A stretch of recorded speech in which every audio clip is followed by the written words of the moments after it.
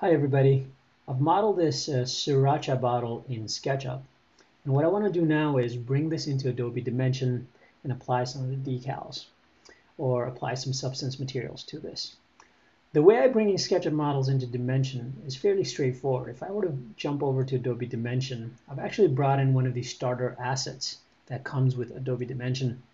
Now there might be times when I want to create my own geometry, and SketchUp is a great place to do that. And I've done just that. I modeled that sriracha bottle. I'm going to go into import and import that 3D model, point towards sriracha, that file that I saved onto my desktop, and bring it in. Now what I want to do is apply some decals to these models. So I'm going to go into my libraries here where I've saved a SketchUp logo. I'm just going to drag and drop it on top of the Adobe stock model. And what you'll notice is that it applies to this model fairly easily. All I needed to do is drag and drop it. I can scale it. I can move it around on that bottle, etc. But what happens if I were to do the same thing on the freshly imported SketchUp model here? As I drop it on there, you'll notice that Dimension tells me that there is a graphic on there with that circle showing. And if I were to look towards my right here, it's also showing up under my model here, but it's not actually showing up in the viewport.